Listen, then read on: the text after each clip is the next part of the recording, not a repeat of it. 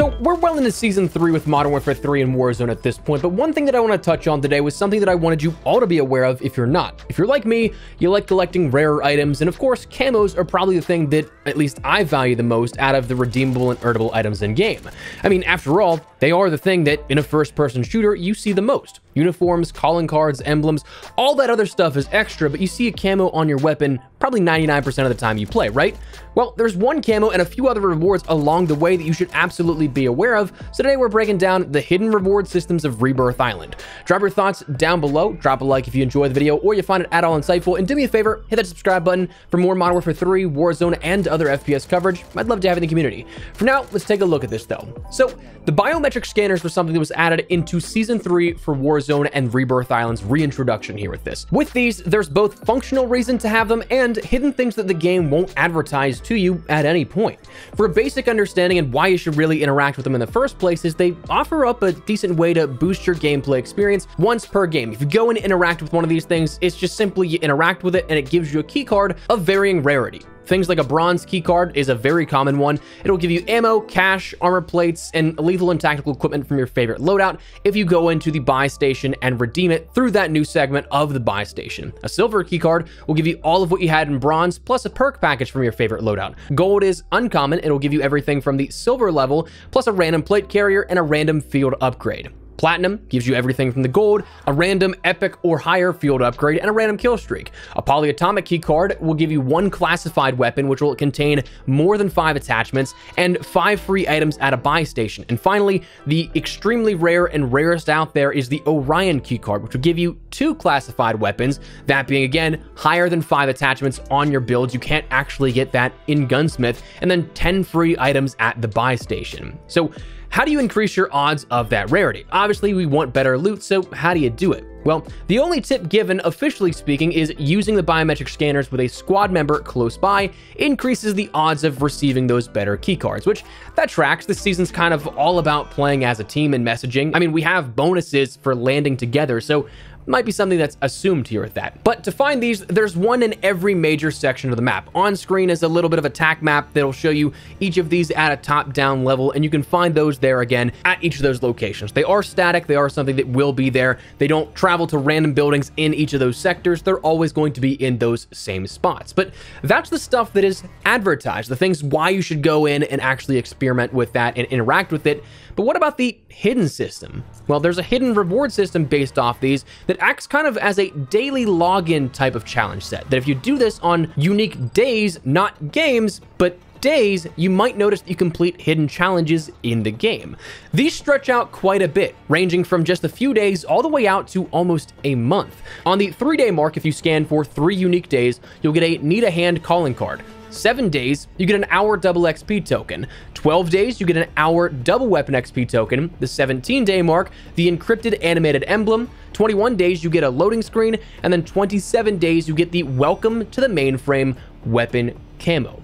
So while most of these may not be worthwhile or you care too much about, a free universal camo is definitely something worth going for, I think at least. Now, it's definitely worth noting that these do not have to be consecutive unique days. You can do these at whatever pace you'd like. Like if you don't want to do it until the last 27 days of the season or something like that, you don't have to. There's a total of 55 days in this season, a little less now, obviously, because we're a further distance into it, about 2 weeks at this point. But all you have to do is just do it on 27 different or unique days of the season. You don't have to do this consecutively. Like I think I clocked in like 3 or 4 days or something like that, and we're almost 2 weeks into the season, so I'll be getting it later than everybody else. But again, you can do it at whatever pace you'd like. Now, one thing that is definitely a valid question is there an expiration date here for this? Like, is this something only available for Season 3? Now, this is something that I haven't heard back on just yet. I reached out for comment or confirmation one way or the other, but while there's a total of 55 days on the season, less now, obviously, I'd recommend at least trying to do this here within this time frame where you can end up getting 27 in the season about every other day here. And honestly, it is just something that you have to log in, dive straight down, go for one of these in particular, and you can back out immediately. It just counts as soon as you do. You don't have to play the game out or anything like that. But while it's not a guarantee, I'm hoping this isn't the case. The system itself seems to be a foundational part of the gameplay for Rebirth, with additional bonuses that it gives you in the buy stations. But just in case, I'd go for these as soon as possible. Just is why we're making this video, bringing attention explicitly to it so that you can end up doing that.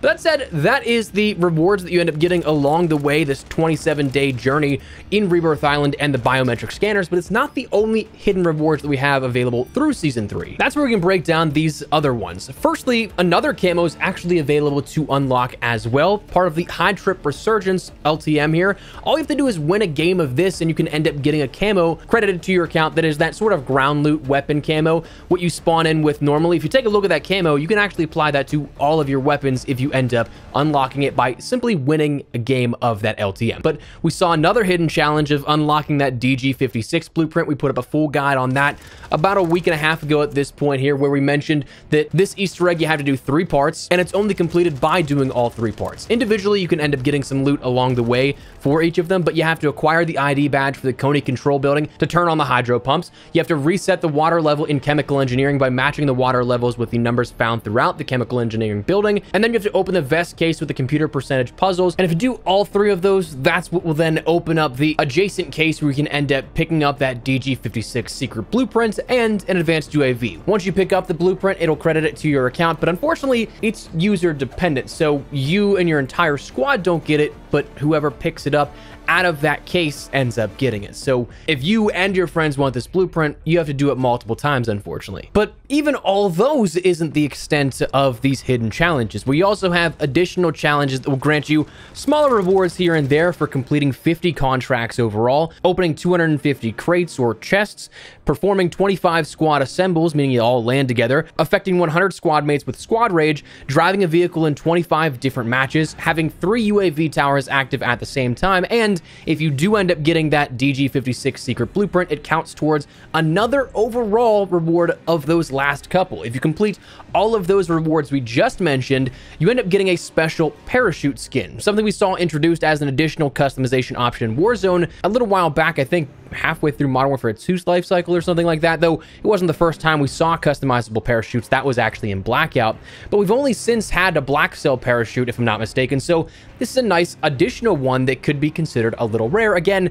just for simply doing almost mundane tasks within Rebirth Island and that are never actually publicized to you, the player. So that's some hidden reward systems within Modern Warfare 3 and Warzone Season 3 with Rebirth Island in particular that definitely think you should check out, especially those camos. Looking forward to completing my collection with Season 3 after these. But anyways, yeah, that's where we're at. Just want to fill you guys in and get you guys aware of some of these things that may not be there forever. And also, if you didn't know where to look, you might not actually know they exist to begin with. So let me know your thoughts down below. What do you guys think of these hidden rewards and challenge sets? Like them, dislike them, whatever the case, drop your thoughts down below. But if you enjoyed the video, you found it at all insightful, do me a favor and drop a like on it. And if you're new to the channel, make sure you subscribe so you don't miss a single thing running all things Modern Warfare 3, Warzone, and other FPS content here on the channel. I'd love to have you. But for now, thanks so much for watching. Mine has been Espresso. I'll see you later. Take care, and peace.